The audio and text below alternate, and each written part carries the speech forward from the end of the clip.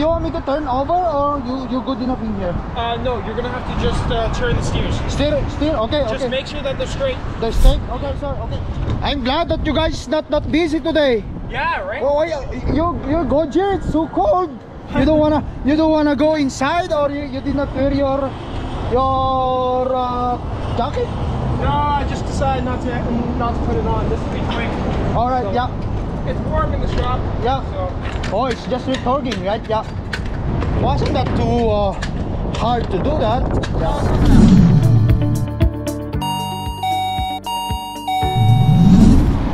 Alright guys, good morning. Andito po tayo ngayon sa West End Tire dito sa Winnipeg, Manitoba. Ayan. At mag-check-in lang ako at retorque natin yung mga gulong ni Cordapia, kasi sa previous video natin noong tayo ay nagpa-safety, nakita nyo naman, kailangan na in every, sabi sa akin dati 200 km balik daw ako para i-retorque nila. Since yung pinuntahan natin last week, itong biyahe natin ito, kasi itong load kong itong trailer na yan, idadaling ko na sa Trappers yan kasi pauwi na. Nagpunta tayo ng mga kaibigan ng Carroll, Iowa. Nag-deliver tayo from Winnipeg Trappers all the way to Carroll, Iowa. Tapos nagpunta ako ng Council Bluff para doon ako mag-pick up sa Council Bluff, Iowa. And then pumasok ako ng Canada, nag-deliver sa Calgary, Alberta. From Calgary, Alberta, nag-load ako roon ng Coke, Pepsi, Incan, diretso na sa Winnipeg. Pinuntak ko ito kagahapon at sinabi ko sa kanila kung pwedeng dumaan ako para ito i-retorque nila yung mga itighten siguro yung gulong, para sa ganon hindi na ako babalik dito. Nagpaalam naman ako sa Trappers na dadaan na ako dito kasi ang delivery naman nito is bukas pa naman as is. Sabi na okay lang, nawagan ko sila baka pwede nila akong i-accommodate. Sabi idali mo lang yung truck mo dito, sabi sa akin ng mga ganyan. Kaya yan guys, ipapa-retorque natin. Nakita nyo ang lalalim ng kasi wala pang isang wala pang isang buwan kailan lang naman yung safety natin. Tulad ng nakita nyo, yung safety nya dapat parehas yan sa papeles sa loob. Nakakita natin March 2022, so March 2023 pala, sorry, kamali ako ng pagkakabanggit. March 2023, yan yung panibagong ni Cordapia, yung gulong na yan. At saka sa kabila, dalawa yung pinalitan na yan yan, parehas silang bago. Isang ikot lang kay Cordapia mga kaibigan, ikutan muna natin. Dito na ako nagpark sa side nilang to. Check in lang tayo sa loob para sa ganon may pa-retorque. At pagkatapos uwi na rin tayo. Tapos magre-reset. Reset lang mga 36 hours or hanggang asyete, kasi asin ko ngayon 5, 6, 7 mga asyete. Baka sakaling makabiyahe ulit tayo. Hinihiling ko makarating ulit ako ng Texas tagal na ako hindi nakapunta ng Texas. Doon pa sa kabilang company yun guys. Yan, samahan nyo ko mga kaibigan. Pasok muna tayo sa loob ng para ma-retorque ito. Baka kasi hindi pwedeng dalhin ko yung truck at saka trailer dito sa bay nila, baka i-top down ko pa siya. Tapos pasok ako rito para ma-retorque nila. And guys West End Tire, Winnipeg, Manitoba, 1826. Tara, samahan nyo ako mag-check-in lang sa loob mga kaibigan.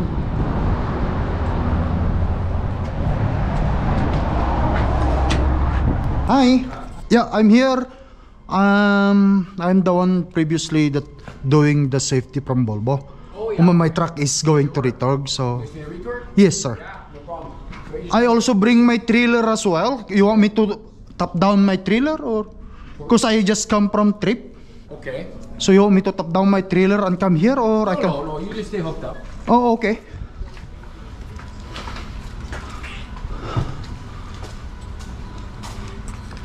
You're just from the side here? Oh yeah, in the other side there, sir. Okay.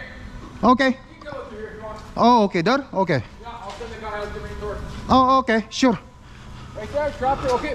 Yeah. That one. You want me to move bala or is that good stay, enough? Stay right there. Alright, sir, thank you. I'm just gonna wait for him, okay? Alright, thank you. Ay mga kaibigan, mababait naman sila, mabilis yung kanilang mga kilos eh. Para tamang-tama ito, hindi na ako magtatagal. Ay, hindi naman sila busy, halatang empty naman yung kanilang yung bay nila ron. Pero sabi niya, hindi ko na daw dadalhin sa loob. Kaya dadalhin na lang o tatawagin na lang daw niya yung guide nila upang sa ganun eh mag-retorque ito. Yan. Skorda pa yung mga kaibigan. Safety. Pumalo ng 3-3 yung nagastos ko sa kanya. Kasi ang daming mga suggestion ng Volvo. Sabi, Hi! Hi! You want me to turn over or what? I'm doing the video vlog here for Hi! yeah, you can see. You want me to turn over or you good enough in here? No, you're gonna have to just turn the steers. Steer, okay, Just okay. make sure that they're straight. The straight? Okay, sir, okay. Ay, pa-straight lang natin. Yeah.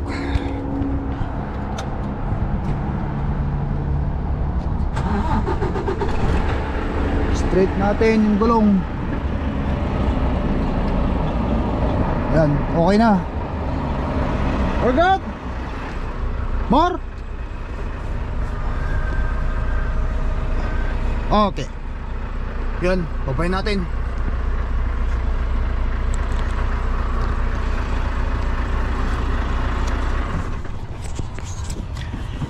Baba tayo sa kanya. Tignan natin yung ginagawa na.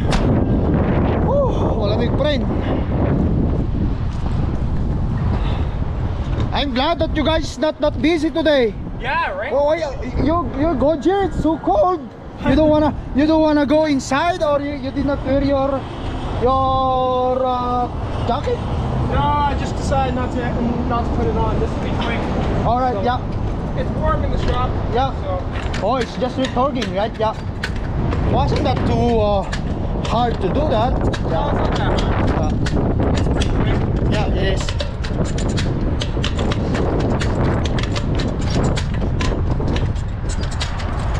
Alright, you guys, if you need some kind of a tire here, we are here in West End Tire, 1836 address, right?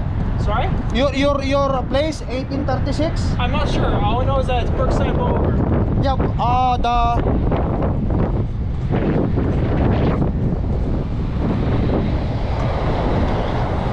Yeah, it is 1826 Brookside Boulevard, guys. If you guys need tires, or they do everything here. We do passenger, light truck, and semis.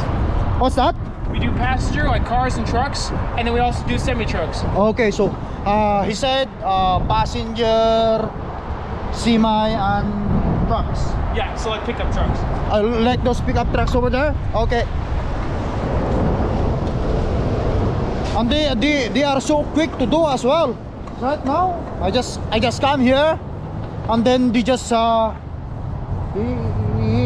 they don't busy, and then yeah, they help me out, and then hopefully I can go home right away.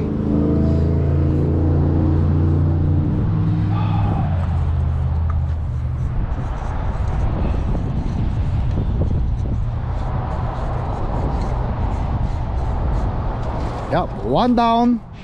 We're just gonna do the other one.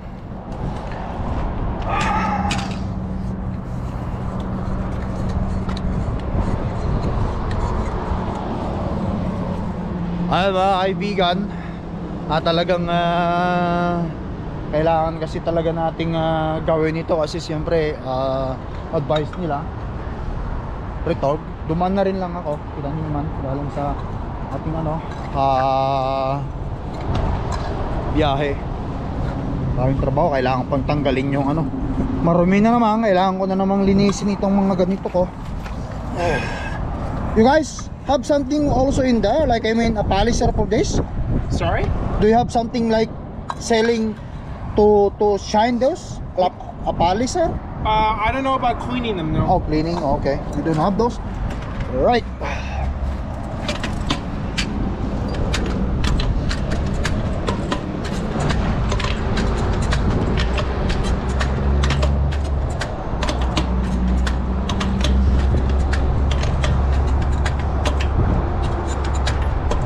Can we check their tire pressure as well?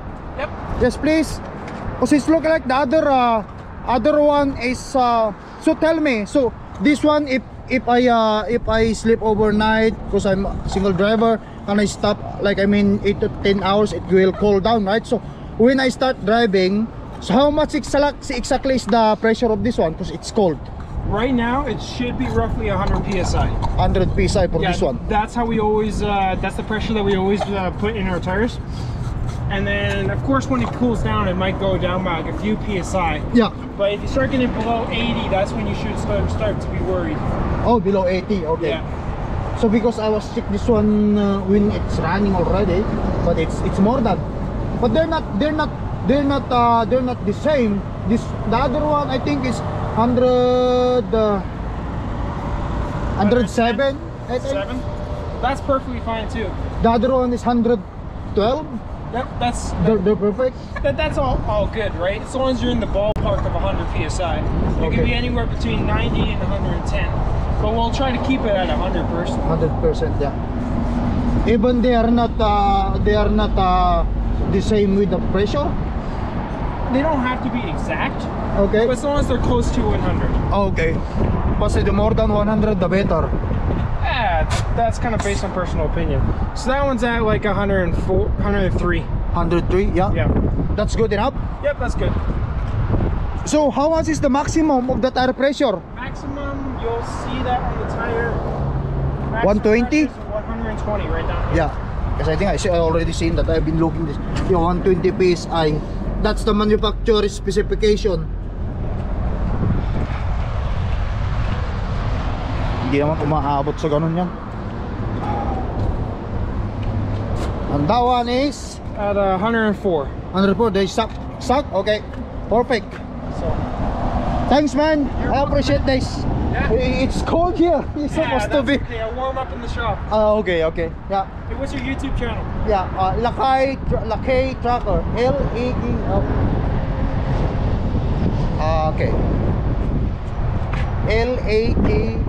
Lakay. Lakay Tracker. Lakay. Y Tracker.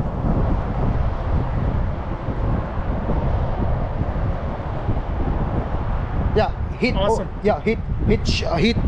Go so that you can see. Sounds good. Lakay Tracker. Yeah. Thanks, man. Yeah, I gotta go, man. So Have a good day. Yeah. you as well. Yeah. Take it easy there. Okay. Thank you. Mga kaibigan, mabait. Mabait ang itsura niya. Parang Chinese na puti ang dating ng mukha niya. Kasi nagtrabaho naman tayo sa Taiwan, mga kaibigan, kaya medyo familiar tayo sa mga mukha ng ng mga Chinese. Parang dito na pinanganak eh. Yan, linilinis ko lang talaga ito, mga kaibigan, kasi magpapa ako na nagda-drive. Yan. Lamig. Ayun, mga kaibigan, natapos na naman yung isang senaryo ng ating video vlog. At nakita naman natin, ganun lang yung pagkaka-retorque niya. Ayoko na rin kasing gambalayan pa yung trappers na pa-retorque sa kanila, kasi siyempre, alam mo naman, busy rin sila ron kasi marami silang equipment na ginagawa. But anyway, natapos na natin ito. At yan, tuloy-tuloy na.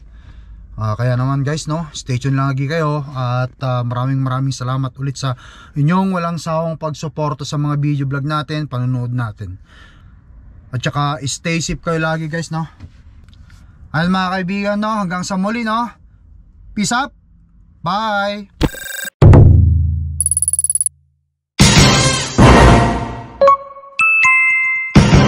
Lakay Pinoy Tracker.